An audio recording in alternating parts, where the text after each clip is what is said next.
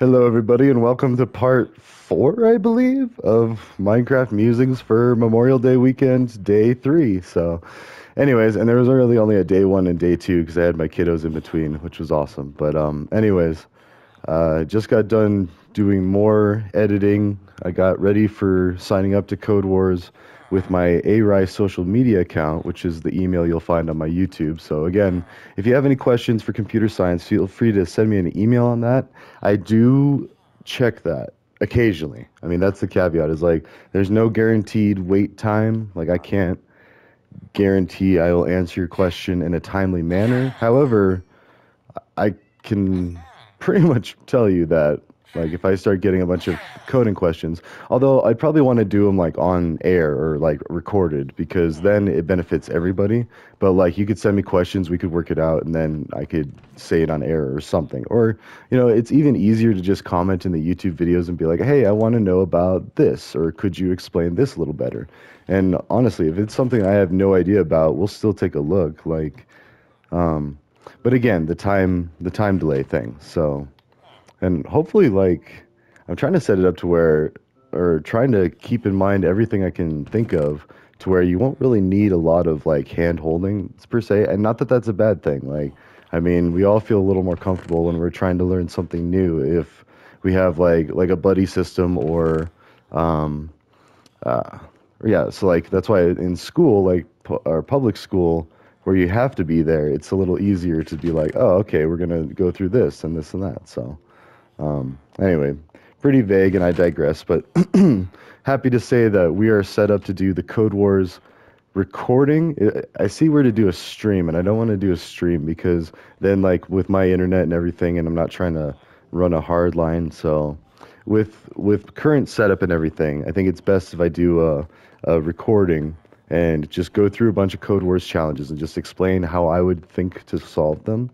And that way, and then like I'll open it up to questions, like, and think of it as just like a lecture. Like if you're going to computer science class, like this is how you program in Python, and that's all we're gonna do. And that's why I wanted to do this Minecraft Musings as a kind of prep for that. So we're gonna talk Python. And actually, while I think about that, we are gonna set the 30-minute limit because I want this to be only 30 minutes. And you can already skip to 2.5 minutes. There you go, or whatever, for when to set the alarm. Let's see. So it's about 3 minutes. So, and it is, jeez.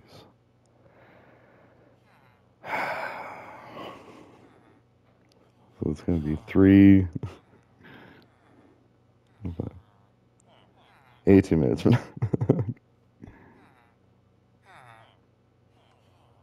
38 minutes. Yeah, I'm just 33 minutes. Okay, actually, you know what? 33 minutes. That's good.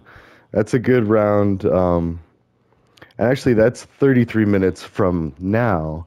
So it'll be a 36-minute video. There we go. Anyways, so this is to prepare you for Python programming.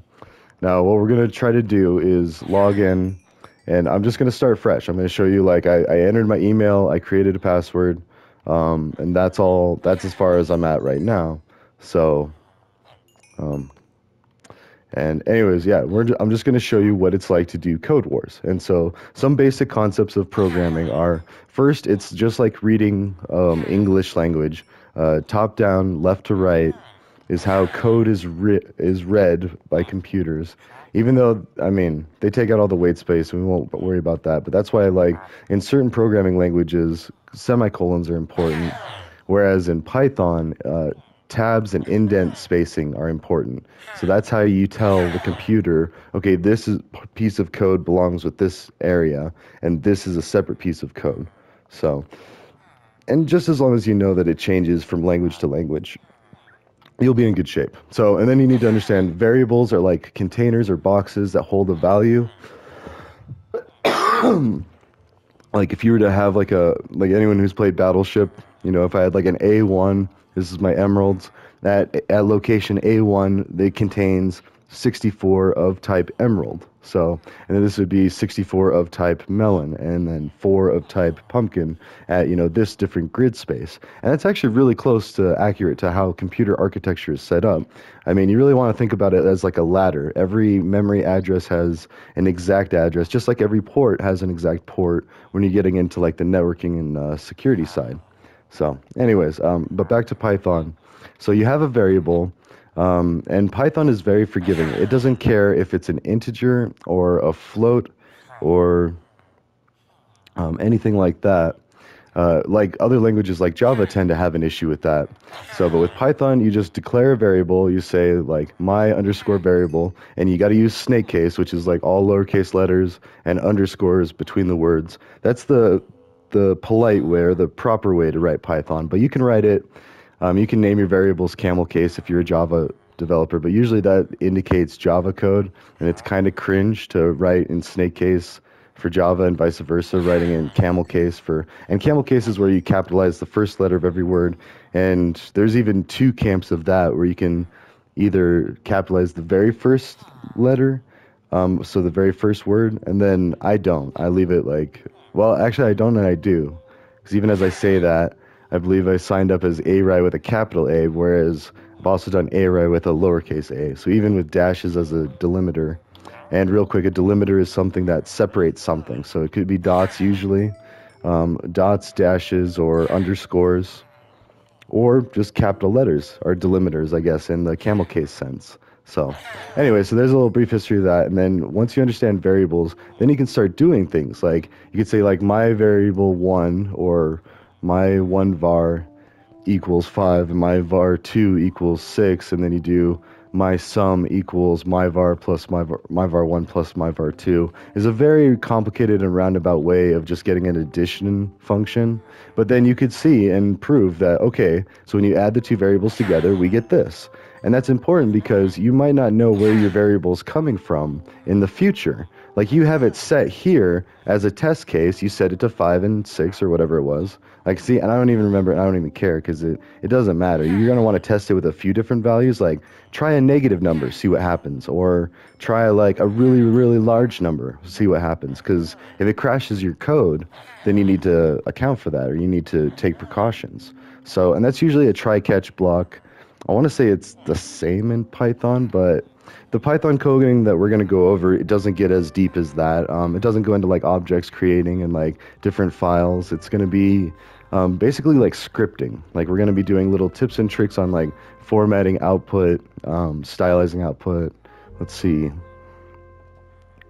and calculating things. Oh, so anyways, yeah. And the other thing is like, so if you're doing bash programming, which is another very necessary skill for a career in tech, it's called piping. So you can just do the pipe, which is the vertical line, after a command, and it takes the output of that command and feeds it as input into the new command. And each command can be thought of as a tool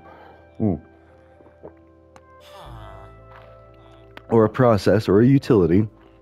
And so that's why we'll do some Linux programming. In fact, I have an old video. So back when I was still learning how to stream and how to record and everything. And this is going to be a trial testing thing too, because this will be the first thing. I'm going to record it with OBS, hopefully. But I want to do an offline copy, so then it's not like live streaming. Which I could do live streaming of this stuff, and I really want to kind of get into that eventually. But first I want to build up like the base educational materials, and then we'll go from there. And then we'll like open it up to questions, because honestly, you might try it and find that like you might not have any questions. It might just be as self-explanatory as possible, and that is by design. Like that's why I try to like the Python coding game tutorial, and I'll put that link in this description. That's how you can actually on your own time play around with Python code without having to worry about the headache of a development environment. And see, that's like the biggest hurdle, I would say, when I was learning at CSU. And by all means, I still encourage, like, go get a degree, do the college experience, like, or at least go take a semester somewhere, or, do a boot camp or something. Yeah, the cybersecurity boot camp even with CSU, yeah, 10 grand, the most you'll pay. And you can get discounts, I think, especially for veterans. I'm not a veteran. I was a CSU student, so I got a discount for already having a degree. And there's that right there. So if you are a CSU graduate, a CSU alum, check out their bootcamp programs because I'll tell you what, cybersecurity is the most interesting thing to me. Um, and they're possibly going to need behavioral cybersecurity psychologists, like, crossover degrees, hybrid degrees. Like mine's technically a business computer science degree. I mean, with a focus on business administration, international business. Like, yeah, so it's good stuff. Wait, actually, is this? No, this isn't even a good idea. Never mind. We're gonna go back and get more. We've got a lot of diamond or emeralds.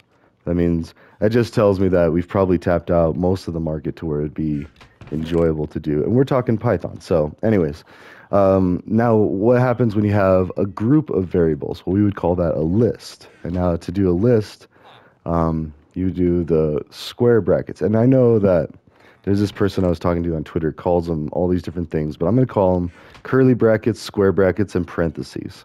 And I'll show you examples of all of that. And that's just how I know it. If you want to learn it another way, that's fine. But I mean, if you want to teach it another way. And again, I encourage everybody to make their own and comment a link to your YouTube if you make a video of such a thing. Because I want to see it. And especially if you do it in another language. That would be, so awesome. Like right away, I know I could use Spanish because I am a lot more likely to interact with people that speak Spanish and I want to teach them programming than any other language. But all other languages are definitely welcome, and serve your community too. Bring some of this, like make one for, anyways, I digress. So Python lists and dictionaries. Now, dictionaries are groups of tuples, and tuples are variables that have two values or two variables. And the tuples are denoted with a parenthesis and a comma between the two values. And we'll get into that. And there's an example on that coding game tutorial under the ROT 13 example algorithms tab. And basically, I have dictionaries for encoding or encrypting a message, and then dictionaries for decrypting the message. And it is just as simple as a decoder ring. And when you align the encode and decode correctly, or the encrypt and decrypt correctly, you will see how the computer program is able to pull values from the dictionaries, and then based on what it sees, it pulls the second value, or the tuple, the second part of the tuple. And they're also known as key value pairs. Sorry, we should say it that way too. So the key value pairs is you get a key to a dictionary, then that's like the index, or that's the number of, or the address of. See, all of these things are the same. And then computer science reuses this concept a few times. So like in memory, we can see it in this. So anyways, I digress. So we'll start off easy. Don't worry. We'll talk about just creating variables, printing variables. Like the first program anyone should learn in programming, or usually learns, is hello world. And the only function of that program is to print out to the screen or to the terminal window, hello world. So that means that your computer is running correctly, or your program is running correctly. There is output that you can see, and you know that your development environment is set up correctly or configured correctly. And again, that is one of the hardest parts about learning computer science. And that's why I love coding games so much, because it's like, oh, well, just go to this website and you can write code and play with it. Whereas, traditional coding education, including my own, required that you go to a computer lab, at least until you learn enough to remote log in, and even that, like SSHing into a Linux machine, like, well, I mean, it's basically like logging into a website through a terminal instead of a web browser, but I don't know. It seems so foreign when you're not used to doing it. So. And also, I mean, I often went to the computer lab to do it. But anyway, so the coding game tutorial, it explains every concept. So first there's variables, and then printing to the screen, then variables, then comments, which are where you can make pieces of code not read by the computer, only read by the people reading your code. So you can start like talking, or you can label things or you can explain when you're debugging, it crashes here, or this is the last part I see output. Stuff like that. And you can also use comments to comment out some of your code that you think is having the problem. So you can isolate the problem and see, yep, it's right here. It breaks when this code is not commented out. So, yeah, and really important parts. But again, like these things, we're going on, 14 minutes, and we've already covered the basic concepts that are I don't know. Entry level jobs require you to understand basically like data structures, algorithms, how to write clean code, how to debug, and how to make it scalable is really those are really the main concepts. And then, we have really in-depth classes with lots of programs and lots of like hand holding and back and forth when you go to university that teaches you, and you have lab hours too. So then you have TAs that you can talk to. And all of this help is what you're really paying for. And I still say it should be nonprofit, don't get me wrong, but it's still worth like it's a value and it adds value to your skills. So that's my soapbox for that, and also my justification too. So I will teach you all of this coding and stuff, but you should still take some classes or at least a boot camp to kind of just get the whole, and also the class cohort kind of feel too, working as a team. Because that was one thing about my cyber boot camp was like we worked together. I mean, we did projects and we collaborated and we spoke with like-minded people that were, passionate about security. And really, that's everybody. I mean, we were passionate about making money too. But that is in the White Hat Manifesto that we do these things not for financial gain, but for the security and prosperity of the global community. So, and that's actually, so global community, that's my own little caveat because, it's really like I do these things for good, not evil, is the basis of the White Hat Manifesto. But I say for the global community because even just saying that and having that mindset, that's the Star Trek mindset. Like, live long and prosper, like, health, security, safety, prosperity, like these things that were originally considered super nerdy because it was so hard to like get into that. Like, you had to watch the show and be a fan and all of that. I don't know. So, but now it's super easy. We're in the middle of a coding video and we're just talking about human ethics worldwide. And that is the basis of preventative blue team and behavioral cybersecurity. So, anyways, Python. So what we're going to do is we're going to be making a bunch of lists, I can already tell you, and we have these other utilities, these commands that we can call on variables, and we can either make them uppercase or lowercase. So like now we've introduced printing to the screen, but now we can talk about formatting. So we can do like upper or two lower. Like I don't even remember. I'd probably have to look it up. I'm going to try a couple of things, and mind you, this is also Java, JavaScript, like all the different languages that I've learned, mashed all together as I have only used a little bit of Python, and the little bit of Python I did, it was manipulating text, and it was also keying off of input text.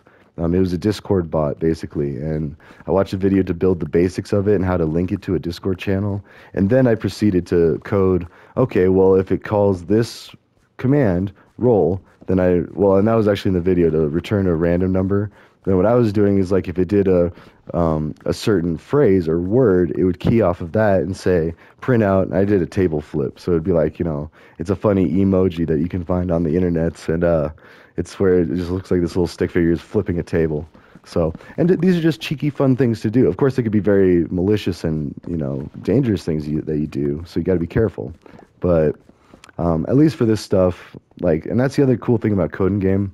And Code Wars, too. These are both, sorry, I keep saying Code and Game, just because that's where my tutorial is. And we'll be, I'll have it pulled up so I can actually show you in real time a different test environment. But Code Wars has a test environment themselves. It's just a little trickier to get used to, I feel like. Because at least with the Code and Game, I don't know, they're both a little tricky. I mean, and everything has a learning curve. Because you need to be able to accomplish a few certain things, no matter where you're trying to run your code. So... anyways, yeah, let's see. We're at 18 minutes. All right, what else can we talk about? So we're going to use dictionaries and lists to store data, manipulate data, and output data. We're going to calculate things. That's being very vague, and I'm trying to remember some of the actual white challenges that I've done before. Those are the easier ones.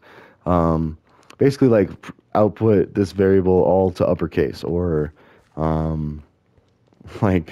you got all these measurements and they just feed you a bunch, and I'm also kind of mixing up coding game too, and I should do some of that recording on my own, and because it's really just the streaming when you're live streaming and with the internet connection, and anytime anything else opens or tries to give you an alert or whatever, there's a potential for a glitch to happen, and that's not fun to watch. That's why I'm trying to recreate all these videos, and I've done this with Minecraft and Borderlands already.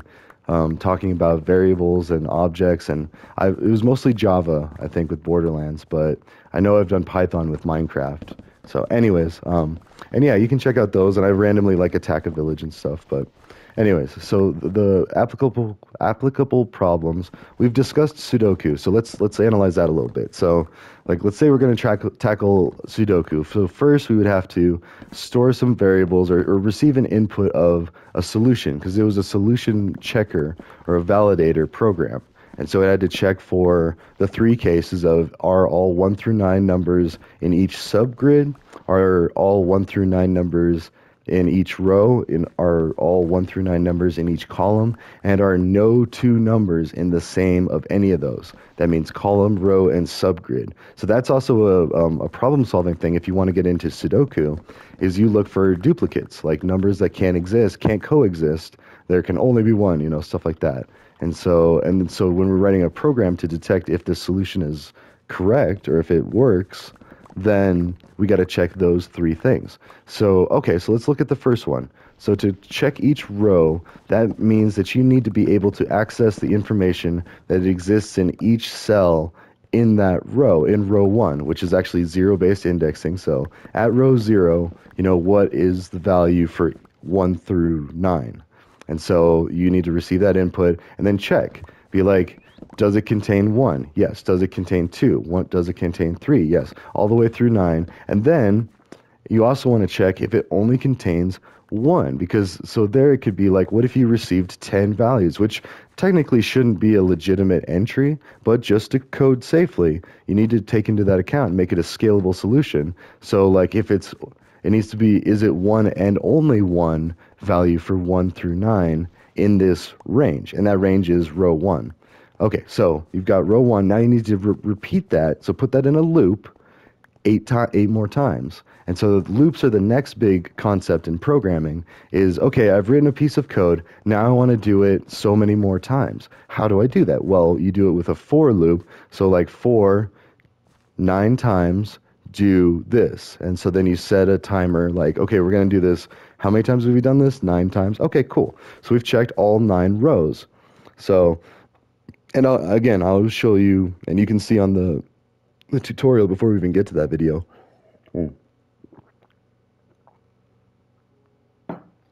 There's a tab that shows you Python code for how to print out every letter of a word, or how to loop through and do like so many calculations or print out numbers and count or something like that. Just so you can kind of get the understanding of how to write a loop, because we've defined a use case. We want to see if a solution for a Sudoku problem is actually a solution. So now we've checked all of the rows, and now we've got all of the rows correct. Then, okay, now let's check all the columns. So now you need to be comfortable with getting the data in each column and only that column. So now, and that's usually tricky. Like with Java, you got to do like the nested for loops, and I guess you would do that still with Python too. Sorry, I'm just thinking like I'm more comfortable doing it because I did it a lot in Java, but even in Python. So we'd have a nested for loop where one loop is within a loop, kind of like loopception. And so for and it's going to loop through every row, but then it's going to be like the 5th one in the row, if that makes sense. Or no, it's still going through each row, but you're only picking the first one and then the second one. And so you need a running timer or running counter of which piece of data to pull. Yeah, so I think it is still a nested for loop. But anyways, that's something that we'll take a look at. We can figure out. But so then we have to check each column. And then only the column. So you have 9 values. You got to check if there's 1 and only 1, 1, 1 and only 1, 2, and so on until you get to 9. And then that passes. If that passes, then you've validated the second condition of being a true solution. Now the subgrid one, so you would almost think that would work, because, and it does, if you do the circular array one, and I'll show you that one. Well, basically I can just explain it to you. The solution is the very top left square is 1, then it goes from left to right, 1, 2, 3, all the way to 9, and then the next row starts at 2, ends at 1, so it's 2 through 9, and then back to 1, and then the next one, it starts at 3, ends at 2, and so it goes all the way through 9, then goes 1, 2, and so on until you've constructed all 9 rows, and it passes those first 2 conditions, because no 2 numbers exist in the same row, and no 2 numbers exist in the same column. But it clearly like and blatantly violates the I think it's like the only condition or like I mean you could offset it a different way so that would actually create a whole group of potential solutions you could do this with. So say you start with 9 for the first one and then it goes down or and if you count backwards, as long as it's all uniformly changed, you create an entire new set of corner cases that would violate this rule. So like kind of like think about Trojan horses, like sneaking in malicious code. Like, oh, you've got this solution where yeah, it doesn't violate the first rule or the second rule, but oh my gosh, it's tap dancing over violating, again and again and again that rule of like, okay, well this square has like 3 3s and 2 1s and 3, whatever's like, it definitely, and so that's why you need to target subgrids. So now you need to incorporate being able to scan a row and a column simultaneously and get the 9 values. And now you need to know how to target subdomains basically. And so that's why I love this Sudoku problem is because and that's the one thing I forgot, which is actually the most complex code of the entire program because it's easy to check a row. We just did that. You pull a row, that's usually like just, input line or something. And then C++, it's like get line or no, I'm mixing that up. But anyways, what I'm saying is there's built-in functions that will pull the next line in, and then you can analyze it and see if there's a 1 through a 9. Whereas with columns, you have to read through every row and then only select the first, second, or third column, which is also zero-based. So at 0, 0 of a 2D array, which is basically, what we're dealing with, yeah, because you got up, down, left, right, 2 dimensions. Like, yeah, and so you have an X and a Y, so then you got even that complexity to it. So it's good to at least have a basic understanding of math and like graphs and stuff, which I'm pretty sure was like middle school for me, and so that's why I'm hopeful that like it's probably like well, still probably middle school. I mean, they're gonna do the basic math in elementary. I think they're on, let's see, division at a certain. Anyways, I'm just trying to think of like what a common standard is to even start learning how to code. But then I say that, but coding is standardized in elementary school now. So I digress. But anyways, back to the Python solution. So how you do that is you're targeting 0, 0, 0, 1, and 0, 2. And then the next one is 1, 0, 1, 1, 1, 2. And then 2, 0, 2, 1, 2, 2. And that is your first grid. And so once you have those mapped out, and you'll say, like, give me the value for those 6 coordinates, or wait, no, 9, yeah, sorry, the 9 coordinates that I just, yeah, because there's 3 sets of 3, sorry. I just wanted to double check, because without writing it out and seeing it in front of me, it's a little hard to just double check that I haven't forgot something. But anyway, so you got the 9 values, that's the first quadrant, or not quadrant, the first subgroup. There you go. Sorry, because a quadrant is like fourths, and anyways, it's really not important. In fact, there's another snafu solver problem that I want to try to do that's a very similar algorithm. It's just where you're comparing the sides or the edges of a piece of like a 6-sided die. Anyways, so then you'd have to think, okay, so on a graph from 0, 0 being the top left to whatever that is, 8, 8 on the bottom right, and then all of the values in between. And you could write out the entire thing on paper, like the entire Sudoku solution, and even like just know that this is, hey, just write a 0, 0 at the top left and an 8, 8 at the bottom right, and then everything in between is just kind of like a sliding scale. So kind of an easy way to visually like think about it. And then, so the next one would be, what is that? 0, 3, 4, 5. So then you got 0, 3, 4, 5, 1, 3, 4, 5, 2, 3, 4, 5. So now it's like musical, like counting, kind of like counting a beat. But anyway, and that's why music and arts and stuff is important too. So, oh shoot, I did take band a lot, so I should put that on there. So anyway, so now you've got the second subgroup. I keep wanting to say quadrant, but it really is like you have the second section, and then the third section would be still rows 0, 1, 2. So it'd be 0. Let's see, 3, 4, 5. 6, 7, 8. Yep. So 0, 6, 7, 8, 1, 6, 7, 8, 2, 6, 7, 8. And there's your third subgroup. And then you got to do it again 6 more times. All right. So let's go ahead and do the fourth subgroup.